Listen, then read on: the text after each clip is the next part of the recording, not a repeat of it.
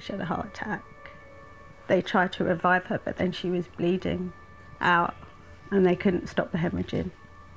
And they couldn't stop. They tried for 2 hours. They tried to save her for 2 hours. Natalie had tragically succumbed to a sudden, rare and poorly understood condition called amniotic fluid embolism, known as AFE.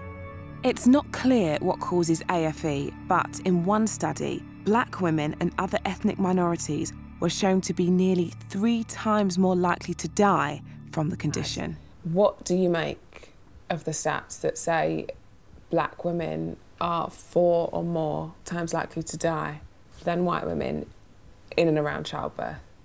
There is a lack of support for brown, black and marginalised communities. The system isn't built for that support. The data doesn't lie. She's part of those statistics now.